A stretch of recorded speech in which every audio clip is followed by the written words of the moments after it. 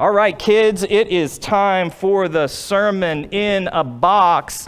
And so I'm going to invite you to join me here up front. And I forget who I gave the box to Talia. And I don't see Talia here this morning, so that's okay. I've got something to do. You can come, Junia, and we'll just say that we'll see if Talia shows up next week, and maybe you can bring something too if Talia is not here next week.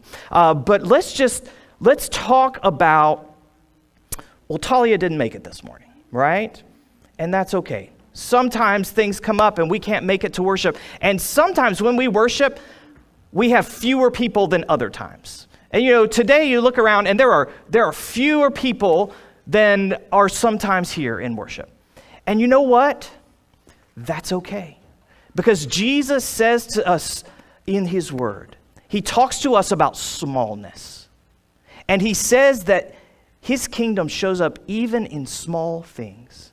And he says, even when 2 or 3 people, now there are more than 2 or 3 people here this morning, but even when 2 or 3 people gather together, come together, trusting in Jesus, worshiping Jesus, following him, he is present with them, and he is doing his good work in and through them. So, that's the sermon without a box this morning. All right, Junia, you can go sit with your parents, and we'll see.